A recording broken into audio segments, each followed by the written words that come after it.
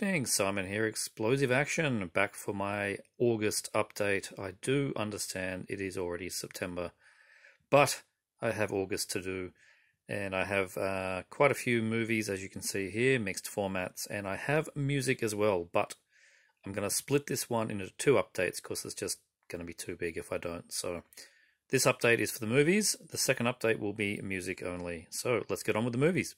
So we'll start with the DVDs and Blu-rays, and first one from the top is Lunar Cop. Yep, Lunar Cop. It's a Michael Paré film, and it's a Dutch release, which seems to be the best way of getting it. New image, apocalyptic, science fiction action. This is my wheelhouse right here. It looks cheap, it looks nasty, and there's plenty of them on eBay for like $3, so I jumped at it. Lunar Cop looks like it's going to be good fun. Scorpio 1, Jeff Speakman, Robert Carradine, and it's actually got what's his name? Brent Huff is in this film as the bad guy, and I reviewed this one on my blog many years ago from VHS, and then I just discovered that we had a local Australian DVD. I think it's the only DVD. It's quite good. It's better than the VHS. It's nothing amazing. It's full screen, but it is not sourced from a tape. And there's a few of them on eBay. So, yep, it's a poor man's, I guess it's a Die Hard in space, I suppose. It's one of those kind of films. And, yeah, I don't mind it. It's a bit bland, but it's all right. It does the job. Somewhat entertaining, and it's one of those ones from... what are they called? It's not, it's like Twin Oaks or something. I can't remember the name of them. Royal Oaks, there you go. It's written on the back. Royal Oaks Entertainment, who are like, if you've got New Image at the top, and then PM Entertainment for all the big trashy ones, then you've got Royal Oaks for the made-for-cable TV. That's basically what you get. Anyway, entertaining enough. Not too bad. Got this one at the Vinnies. I don't know what this is, actually, to be honest. It's 13 Sameti. It's a Russian, I believe, dark black comedy is what I understand this is. 13 players, one bullet, the ultimate game of chance. I picked it up mainly because it's an old Siren visual, and it looked kind of interesting. So yeah, I don't know a great deal about it, but when I showed it to somebody, they said, yeah, it's a good film, so all right, well, there you go, 13 Zameti. Let me know if you've seen it. Couldn't believe that I found this at a Vinnie's for $5. G.I. Joe Season 1.1 Shout Factory DVD in an Australian charity shop. Two discs, well, two slips, but it's 4 discs all up for the first half of Season 1, I think. It must be huge seasons. It was like $5. Wonderful little slipcase. Some G.I. Joe. It's not something I would have gone out of my way to get, but it was there.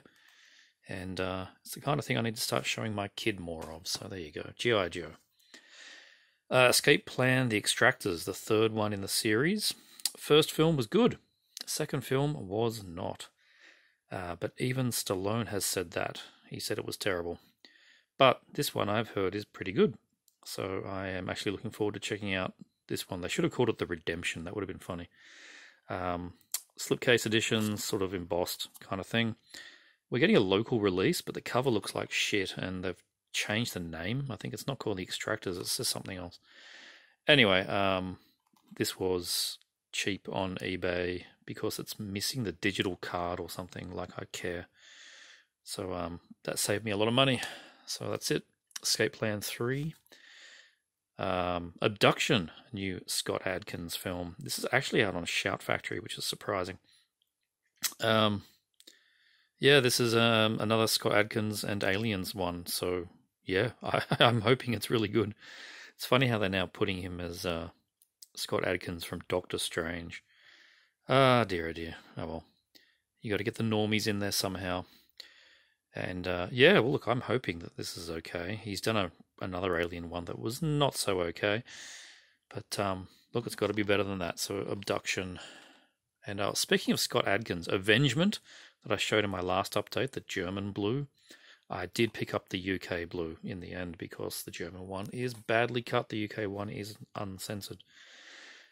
Cheapy from the charity store, Stallone and Banderas Assassins, just a DVD upgrade. It was like $2 to get the Blu-ray.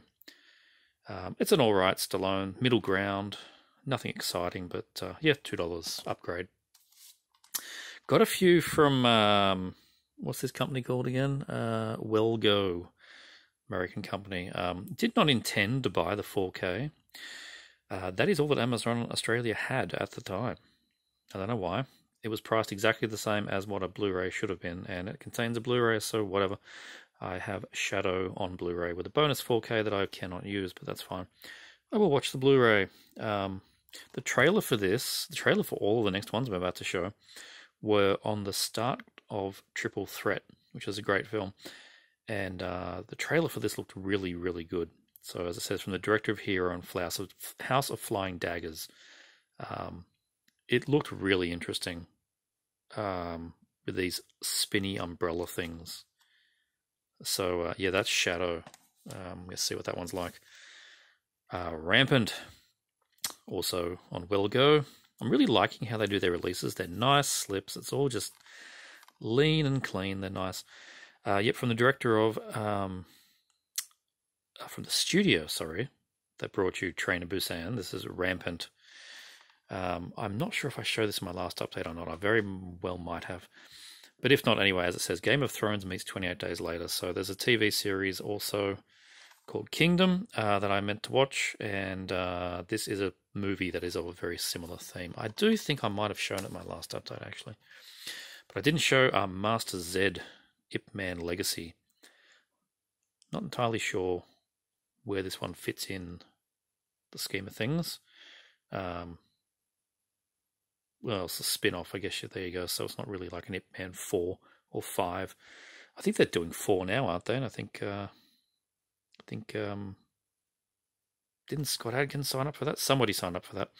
Anyway, this is a spin-off. And it just looked really cool from the trailer, Master Z, Ip Man Legacy. So we'll see how that one goes. And lastly, another one from Well Go. Brand new release. This one looks pretty cool. Action film, The Brink. One of the year's best action films. I do like my Asian action films. Relentless barrage of action. Starring the same guy from Master Z. And there you go. Looks really cool to me. So, yep, going in blind on most of these just by the trailers, really. Should be good. Alright, on to Arrow. Alice, Sweet Alice, US Blu-ray. Because the UK already has the 88 Films one with a shitty print, and this one is a revelation. Not on Amazon Australia. I had to go to the Amazon US for this, which meant I had to pay bloody shipping. So it wasn't that affordable in the end. But, you know, what can I do about that? I had to change hands, I was falling asleep. Alice, Sweet Alice. Good proto-slasher. I quite like this one. And yeah, the print on this is much improved. Nice slip from Arrow with the art underneath that you'd know from the 88 Films release. So very nice upgrade there. The Rolex of slipcases. This is Dead Pit. It is a pretty cool slipcase, but Jesus Christ, the rigmarole about this release. Yep. Code Red number 179, co-released by Dark Force. Less said about their shenanigans the better, but it is a good release. Solid Blu-ray upgrade of a fun horror film, and it does have a nice slipcover. So it's technically out of print. I think there's a couple of copies on eBay that are not terribly priced, but most of them are. And you try Dark Force's website and you might get lucky, I don't know. Moon in Scorpio. There's a bad moon rising. There's a bad movie rising, more likely. This is a Scorpion Entertainment release. And I haven't seen it since VHS days, and it didn't make a great deal of sense then. And it probably won't now, but it's in HD, so that's an improvement. Yeah, this was just a weird one. That's all I can really remember. It was weird, sort of slasher. So yeah, Moon in Scorpio. We'll check it out again. Another one from Scorpion, The Mummy's Revenge, a Paul Naschy film. Looking forward to this one, actually. Supposedly quite a nice print on this. It's obviously English subtitles, Spanish audio, and yeah, nice slipcase. This one you can't get on Amazon and stuff. You've got to get it from Ronin if you're in the States, or Diabolic DVD otherwise. And yep, nice one to pick up. This one's got a bit of a story. This is, not that I can translate that one for you, but this is So Sweet, So Dead, also called The Slasher. Now, you may think it looks a bit naked, and that's because it's missing its outer slip. They're supposed to, this is a camera obscura release, and they have an outer slipcase. This one is missing it, which is why it cost me all of $5. Now, I already have The Slasher, which is the Code Red Blu-ray, but that only has English audio. This is the Italian audio English subtitle release. DVD, not Blu-ray. Very long out of print, and will usually fetch $150 to $200. But this one was listed without its slip, and nobody bid against me for $5. I can live without a slip for $5. It's fine. Even if I get desperate, I can just put this disc inside the Code Red case and then put this box somewhere else. But hey, $5, and it's how the movie was meant to be seen. The Devil Hunter, Jess Franco piece of... Am I going to get in trouble for showing those boobs? This film's not good, but, you know, Jess Franco, zombies, boobs, and it wasn't very expensive. And I didn't actually have it. I think I had a DVD years ago and got rid of it in a cull, but, you know, oh, there's those boobs again. But I decided to pick it up because it was cheap enough, and the slipcases were running out, and I'm just one of those guys when it comes to slipcases. I don't know why. They get you, don't they? Whatever. Eureka, also with a slipcase. This is a John Woo double, Last Hurrah for Chivalry and Hand of Death. Both of these I have on Hong Kong Legend DVDs. This is a nice Blu-ray upgrade for both. 2 discs, 2 films. Eureka's probably doing the best job of these. 88's doing some as well. But I think Eureka's, they're really doing wonderful work. They may as well be the UK Criterion. Really good transfers. They put a lot of effort into their quality. And I haven't checked these ones out yet since the DVD days, but I'm sure they're going to be worth the upgrade. And another one, I never had this on DVD. I don't remember if there was or wasn't. Grindhouse releasing's The Tough Ones, directed by Umberto Lenzi. With Maurizio Merli, you can tell there with his mustache. Grisly Euro crime action, this one. Thomas Milan as well. That's really cool, that skull. Yes, I did get the bullet with it. It's up there on the shelf somewhere. There you go, up there with Robocop. And, yeah, it's just another good Grindhouse release, number 12. And haven't checked it out yet, but I'm expecting it to be a really good film. I've heard it's really good, and it's the uncensored director's cut, so that's a win. Now this, I was happy to get. Death Weekend, Canadian horror film, finally on Blu-ray. This is a German Blu-ray from NSM. I'm not entirely sure of the legality of these things. I haven't heard enough about NSM to say otherwise. They're probably fine. It does have a Lionsgate logo, but some of the other companies like X-rated Cult, they're a bit dodgy. But anyway, pretty sure this one's fine. And the print is excellent. Number 49 of 222. There's like 5 cover variants. This was my backup one. The one I wanted was more like this disc. I thought that was the neatest one, but they sold out of that. So you get the film, you get a nice booklet all in German, and it's in a nice media book, which is really good. So this is a rape revenge film, Cunexploitation, and probably one of the best ones, I think. Home invasion stuff, and yeah, she gets her own back. It's really good. I'll take that back. I was going to say it hasn't had a DVD, but it did get I think it was a French DVD maybe 2 years ago. It's not very widely released. No American release, no English release, but the Germans have come to the rescue with this nice Blu-ray. Still available, I think with this cover, a few other covers. So you'll have to hunt around some of the specific German sites, Amazon DE, for those who will get things shipped from Amazon DE to them. They won't ship to Australia anymore. But anyway, Death Weekend. Good film. And the last in the Blu-rays. Oh, amazing. The Bloody Terror box set. Fucking hell, it weighs a ton. Yeah, this is a really nice, solid set from Indicator. You get Bloody New Year, Inseminoid, Terror, Prey, Satan's Slave. Now, all of those have Vinegar Syndrome releases, except for Inseminoid. So I'm not a completist with Vinegar, so I ended up selling all those. Broke even to buy this box, which meant Inseminoid was free. And you get a nice book all about the films of Norman Warren.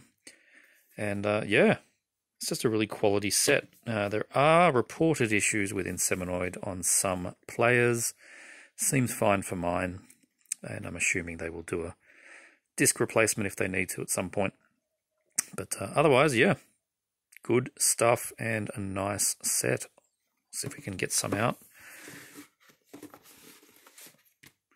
So we get as a poster, get some lobby cards, a big booklet, which has got pictures and stuff about the movies, and then these slimline cases, which are really nice, individual discs. I quite like how they've done this with the poster art. So there's Satan's Slave, Prey,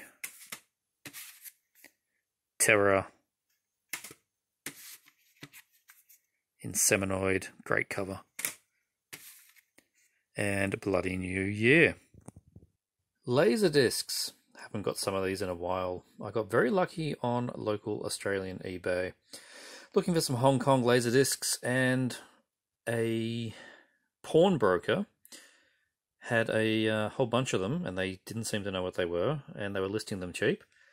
And I bought the one on top because I knew what that was. And I asked him if he'd do a bulk deal on the rest, because he couldn't confirm if they had English subtitles or not. It's a problem you get with a lot of these Hong Kong discs, is that you just don't know.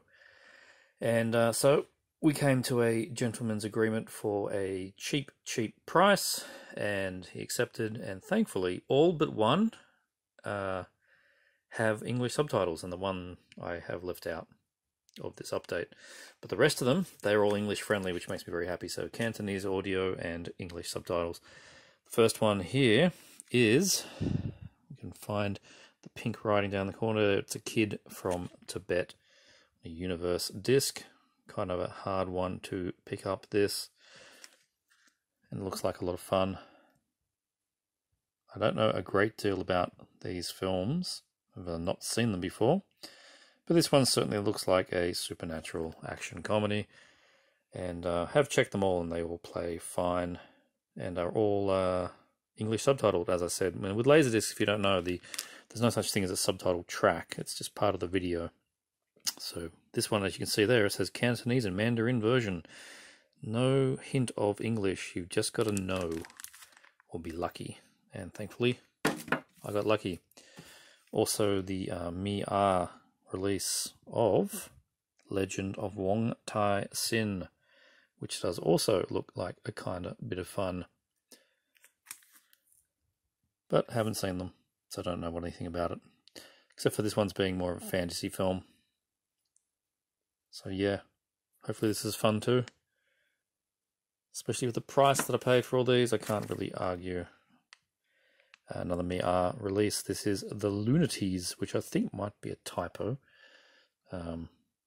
This one looks also like a action comedy. Cool cover on the back there.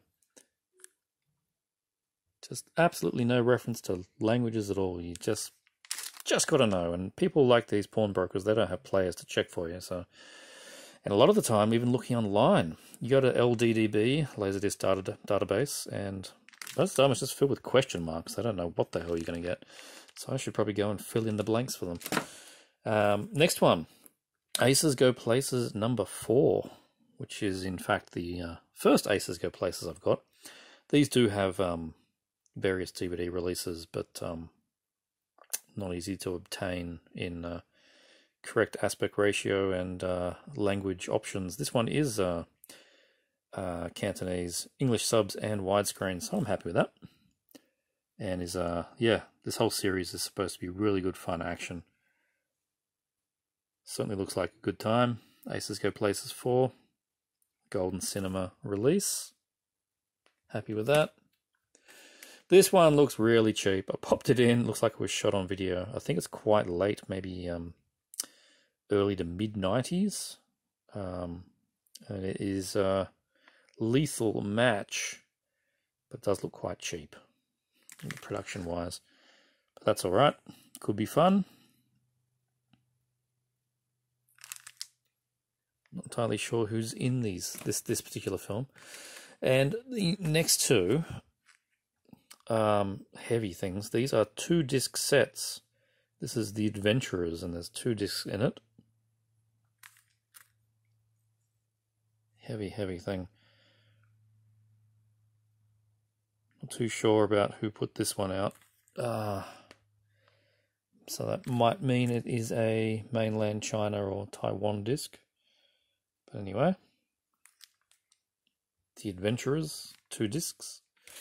And the last one for this update is Asian Connection, also 2 discs on Magnum. So yeah, I was pretty happy to pick up all of these Hong Kong action LaserDiscs on the cheap. And that doesn't happen very often on Australian eBay, so I was very happy. Alright, that's all for this movie update. I will see you for the music one soon.